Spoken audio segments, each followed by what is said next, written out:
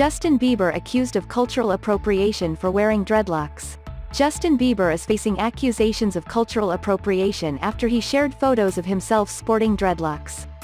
The singer debuted the look in a picture shared to Instagram on Sunday, April 25.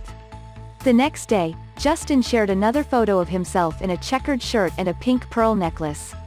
After Justin shared the photos, fans voiced disapproval of the hairstyle, with one Instagram user writing, "This is not it, Justin."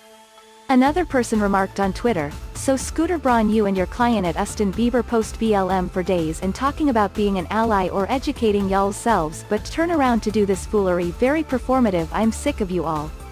Dreads, also known as locks, are historically worn by members of the black community, who have faced discrimination for the hairstyle. And this isn't the first time Justin has been called out for wearing locks.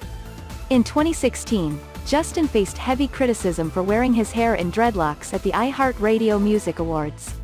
Shortly after, he shaved his hair down to remove the dreads, but not without issuing a statement. "Dude, are you gonna do anything with your hair, or are you just gonna leave it like that, dude?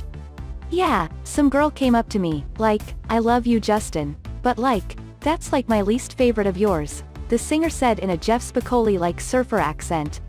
He captioned that video, "Being weird is fun, if you are not weird I don't like you." The accusations of cultural appropriation come after the pop star was criticized for using the Black Lives Matter movement to promote his album, Justice. Justin opened the project with a recording of Martin Luther King Jr. saying, "Injustice anywhere is a threat to justice everywhere," before an instrumental song titled, "MLK Interlude" plays. Listeners of the album struggled to connect the civil rights leader's message to the lyrics of the other songs, particularly the song, "Too Much," which is about his love for Hailey Bieber. However, King's daughter Bernice A. King said that she supports the singer's message of solidarity, writing on Twitter last month, "Each of us, including artists and entertainers, can do something. Thank you, Justin Bieber, for your support in honor of justice, of the King Center's work and of our Be Love campaign, which is a part of our global movement for justice, MLK, and racism." Thanks for watching and thanks for your precious time. We hope that you enjoyed this video a lot. Please like our video and share it to your friends. Don't forget to subscribe and we will see you next time.